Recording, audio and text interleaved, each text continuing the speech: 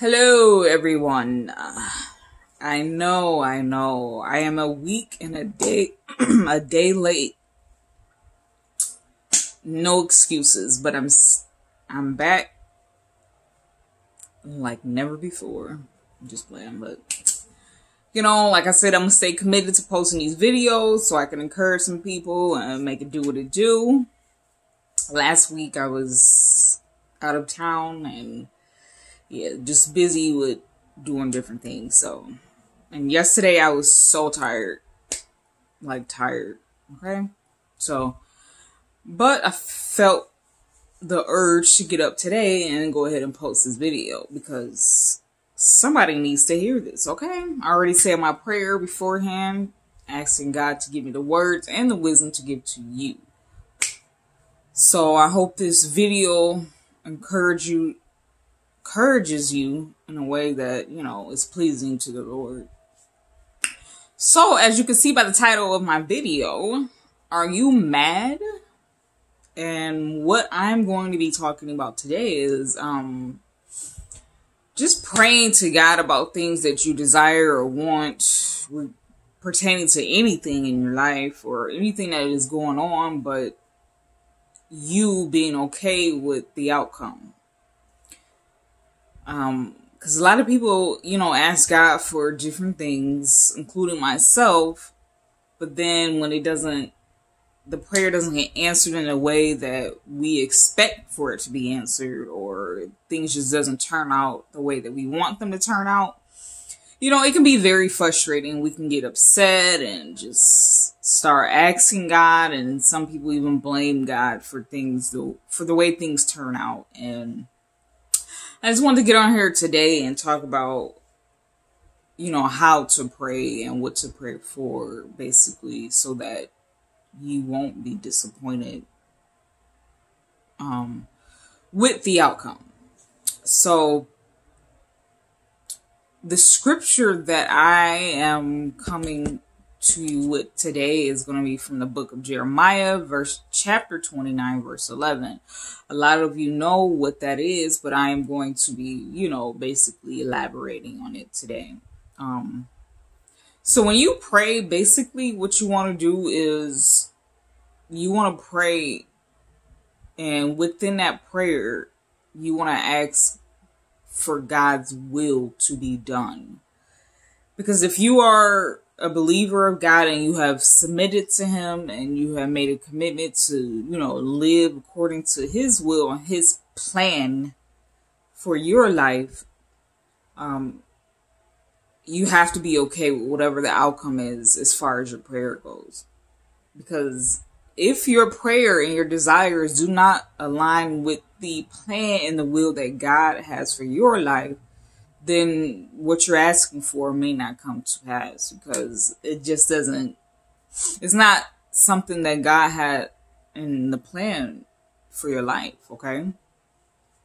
And so what I do when I pray, for instance, if somebody is asking for me to pray for their loved one or their family member that's, sick and could possibly pass away or anything, I go to the throne and I ask God, I'm coming to you on behalf of this individual. They're needing this and that, but I also want your will to be done. So whatever your will be, let it be done. Whether it's according to my prayer or to His plan. So if it is in His plan, then for your life or my life or whatever, then it shall come to pass. So basically I'm preparing myself, because what I'm asking for may not come to pass because it just doesn't align with the will that God has for my life. So whatever the outcome may be, I'm okay with it because I've already prepared myself ahead of time. Like, if this doesn't happen, or if it doesn't happen in the way that I want it to do or happen, or in the time frame that I want it to happen, then it just wasn't, according to God's will or plan for my life, or whatever the case may be. And so that's what I want you to understand. Like, when you pray, make sure you say, hey, God, this is what I want or need, but whatever your will be, let it be done. So that, you'll be prepared for the outcome. Whether he answers your prayer or answer it in a different way that you just did not pray for. So I hope that makes sense. So I'm just going to go ahead and read this verse here that I'm going to elaborate on for you, and then I'm just go a little bit more in depth with it.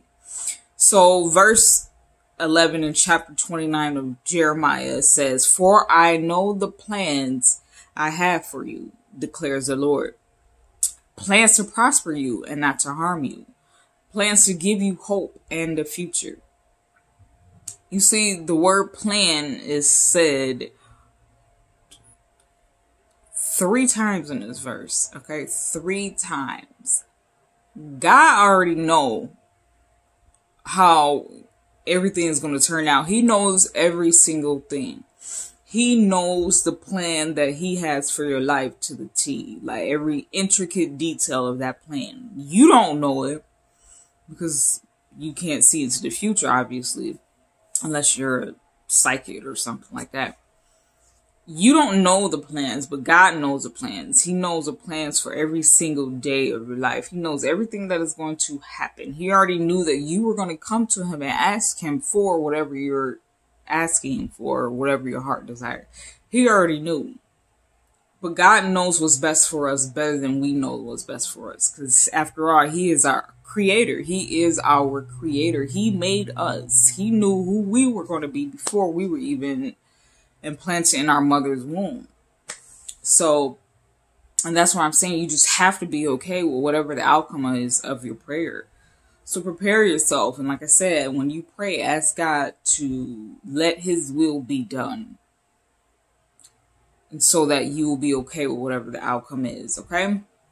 So with that prayer, you just want to continue to seek the Lord and, ask him for wisdom and guidance and discernment on anything that comes your way. Relationships, friendships, jobs, financial stability, anything like that. You want to seek him on all of that. And that way, whatever happens, it's happening according to his will for your life and not your will and your understanding. And a lot of people, they don't